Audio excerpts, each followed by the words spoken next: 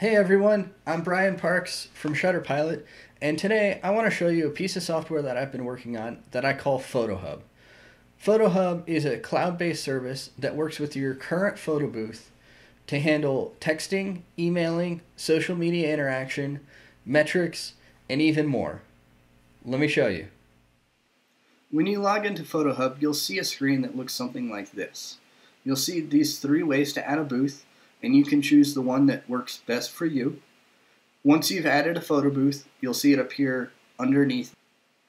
You can see I've added 4 photo booths, but we'll just focus on this first one.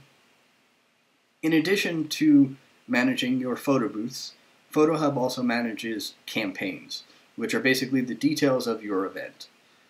If you haven't created a campaign for your photo booth, you can click this new campaign link, where you enter a title, which is what shows up on that previous page, and some details about your campaign. So the background color, the button color, the text color, all of these correspond to the look and feel of the landing page that visitors to your photo booth will get sent to after they've taken their photo. This page is completely customizable, so you can put your branding or make it look festive depending on the event. And all of that is configured through this screen here. Going back home, I can also see how my campaign has been performing because I've already created a campaign here. Go to the dashboard, and I can see lots of statistics. I can also see the statistics broken down by segment, so I can see that most of my photos have been sent via text message to the phone number, rather than an email address. I can also see all the photos. I can also edit the campaign, and I can download information about the campaign.